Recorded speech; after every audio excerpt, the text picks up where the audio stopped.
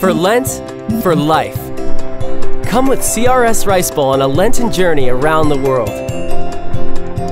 3 girls in 3 countries show what all of God's children have in common and what you can do to build a healthier, happier world through Catholic relief services. Hello world. Our trek kicks off hundreds of miles from the United States in Honduras. Meet Maria Ana. Maria Ana is a 16-year-old who dreams of becoming a nurse. She lives with her parents, 4 brothers, and a sister in a village surrounded by hills.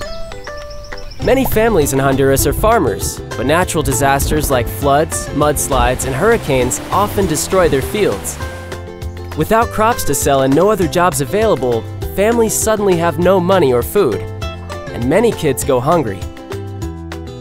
Let's cross the Pacific Ocean to Vietnam and say hi to Ching. Ching lives with her parents, older brothers, and younger sister.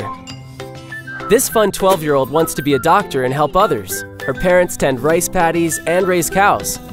But because Vietnam sits next to the ocean, Ching's home gets hit by destructive typhoons, wind, and flooding.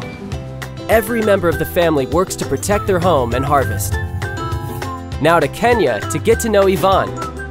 11-year-old Yvonne plans to become a hairdresser. She learns English at school, but speaks Swahili at home with her grandparents, aunt, 3 siblings, and 3 cousins.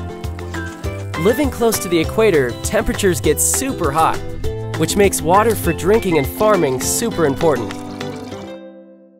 Over the 40 days of Lent, as you get to know Maria Ana, Ching, and Yvonne, remember the gospel story of the loaves and fishes. Even with what seemed to be very little, Jesus was able to feed many. CRS Rice Bowl is our way to follow Jesus' example. Even a little gift goes a long way.